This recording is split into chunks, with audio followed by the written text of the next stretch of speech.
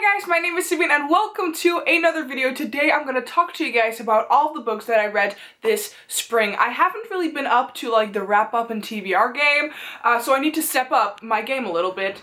But right now I'm going to just do a wrap up of spring because I haven't done a wrap up for April, May, and June, and those are the spring months. So before I start this video, I want to quickly mention something that I usually say at the end of my videos, and that is that you guys can follow me on all of my social media pages, especially Goodreads and Bookstagram, are I think the kind of social media pages that you guys would like to follow me on the most. So I will leave links to that in the description down below. You can also follow me on Snapchat, on my personal Instagram, and you can even send me emails. But I'm just trying to be a little bit more active on my Bookstagram, and I don't think a lot of you guys know that I actually have one. I just need to post more often, and if you guys will follow me on my Bookstagram, I will have more motivation to do so. And if you add me on Goodreads, you can always keep up with what I'm currently reading, what I'm rating my books, etc, etc. But now, let's start with the first book that I finished in April. The first book that I finished in April is Harry Potter and the Philosopher's Stone by J.K. Rowling, which is illustrated by Jim Kay. This was my first time reading Harry Potter in English, and this is my first reread of Harry Potter. I've only read the first book in Dutch, and I have to say it's so much better to read the book in English. You just have all the original names and puns, and it just makes it so much better. Plus, reading from this edition, it's just so beautiful. There are so many gorgeous illustrations in the book, and those illustrations make the reading experience like so much better even. I'm trying to find a good one. Okay, here we have Hagrid. It's just such a beautiful book, and I can't wait to reread Harry Potter and the Chamber of Secrets in the illustrated version, because I don't know, it was just a really good experience to read the first one, and the third illustrated version of The Prisoner of Azkaban is coming out in October, so I'm really, really looking forward to all of these illustrated editions of Harry Potter that are coming out because they are beautiful. After Harry Potter, I read Everything by Nicola Yoon. I'm pretty damn sure that everyone has already read this book or already knows what this is about, but I'm just gonna say it anyways. This book is about Madeline, and she is allergic to basically everything, so all of her life she's been like alone in her house with only her mom and her nurse, but then a new neighbor comes, and it's a really cute boy, and she starts coming in contact with him, and she starts falling in love with him, and you need to read the rest of the book or otherwise you will get spoiled. Don't watch the movie trailer because it's gonna spoil the whole story.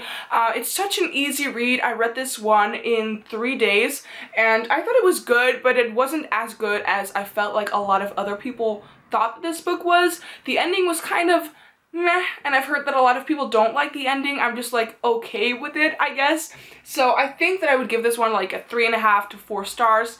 I just really enjoyed it, and I hope that I will be able to see the movie, but I don't know when or where it's going to be in the Dutch cinemas, so yeah, we shall see when I will watch the movie. Oh, and Harry Potter, obviously, of course, a 5 out of 5 stars. I loved it. I just didn't say the rating, so that's why I'm saying it right now. After I read Everything, I wanted to read something fantasy again, and then I read A Darker Shade of Magic by V.E. Schwab. I've been meaning to pick this book up for such a long time, and I finally did it. I was just always quite intimidated by the fact that this is like new adult or adult fantasy, or at least that's what people say it is. But to be honest, I felt like it wasn't like as intimidating as I thought it was gonna be.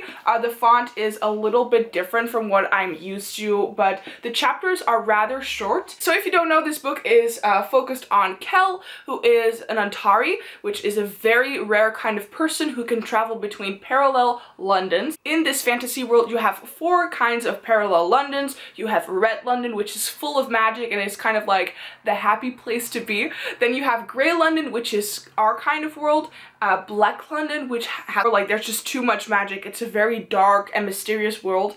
And then you also have White London, which is like an evil version of the happy magical Red London. So Kel travels between these parallel Londons, and he does something very legal. He just takes different artifacts from the different Londons and he sort of collects them, and then one day he stumbles upon this black stone, this black talisman, and it's very mysterious and creepy things start happening. And you also follow another perspective in this book, which is from Lila Bard, and she's like a street thief, a wannabe pirate, and I really loved this book. I love the characters. I really like V.E. Schwab's writing. I've also read This Savage Song by V.E. Victoria Schwab, and I have to say I definitely prefer A Darker Shade of Magic. This world was just so much more interesting, and I felt like it was more sort of like developed and clear to me how the magic sort of worked.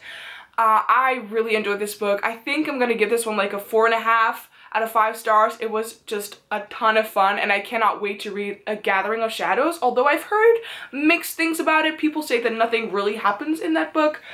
So we shall see what I think of it. I find that whenever I read fantasy or contemporary, I just have to switch it up. So I read like contemporary, fantasy, contemporary, etc. So I read A Darker Shade of Magic, and after that I needed some contemporary again. So I read Simon versus the Homo Sapiens Agenda by Becky Albertalli.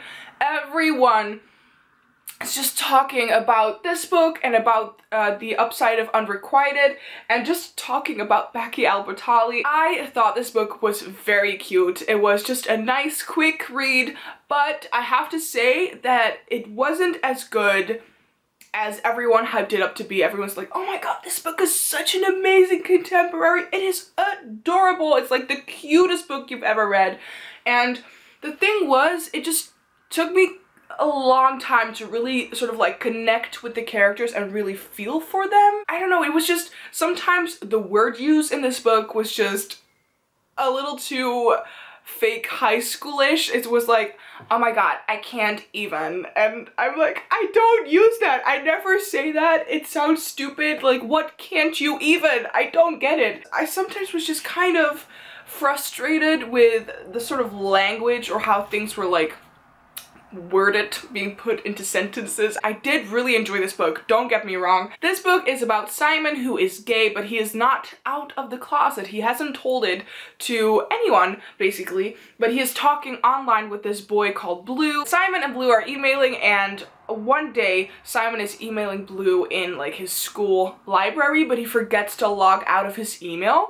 So one of his classmates finds out that Simon is gay, and he sort of blackmails Simon into setting him up with a girl that he really likes. It just follows that, and it doesn't sound cute, but it is cute, but it's not as cute as I feel everyone is like hyping it up to be. It's just a nice quick read. I would probably give this one like a 3.5 out of 5 stars, but I am very excited to read more of Becky Albertalli, so I'm definitely gonna get the upside of Unrequited. Then I went on vacation to Bonaire, and I was just all of a sudden feeling the need to reread the A Court of Thorns and Roses series, so I reread A Court of Thorns and Roses by Sarah J Maas. I still really enjoyed this book after reading it for the second time, but I do feel like I would rate it a little lower than the first time that I read it. I think back then I gave it like a 4.5 to 5 out of 5 stars, but now I would definitely give it like a 4. Nothing really big happens in the middle of this book, just like the last 100 pages are very like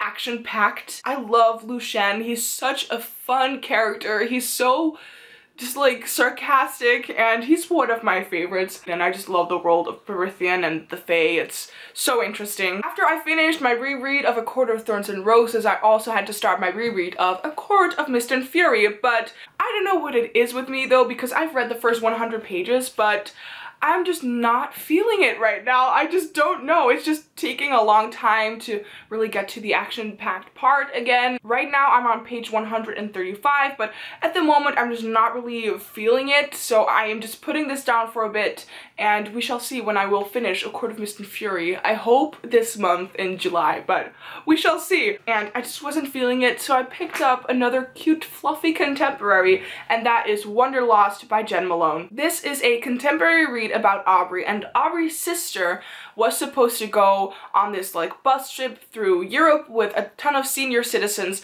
for her further education, but for some reason her sister cannot do this anymore, and Aubrey has to fill in for his sister without anyone knowing that it's Aubrey and not her sister. So Aubrey doesn't know anything about Europe. She has been at her home in her hometown all her life, so this is like a whole new experience for her. She doesn't know anything about all the places that she's gonna visit, so it's definitely a big challenge for her, and she also meets a really cute guy called Sam, who is now one of my new favorite fictional guys ever. He is so cute and adorable and funny, and this book was just really awesome. I especially could kind of like connect with Aubrey on the level of like being scared of new things and meeting new people and being just in a completely new situation. The main thing why I love this book so much was the traveling aspect. Aubrey went to places that I have been myself, not all of them, but I have been to Amsterdam, of course, because that is the capital of my country, so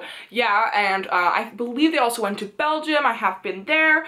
I have also been in France. I've also been to Cinque Terre in Italy, so it was also a ton of fun to see those places. I do have to say, like, the writing style or something wasn't anything super special. This book was just a fluffy, quick, in-between read and nothing really more. So I do have to give it like a 3.5 out of 5 stars. I do recommend it though. If you want to read a quick, fun, summer contemporary read, I definitely recommend this one. I hope you guys enjoyed this video. If you did, please give it a thumbs up and subscribe to my channel to see more of my videos, and I will see you guys next time.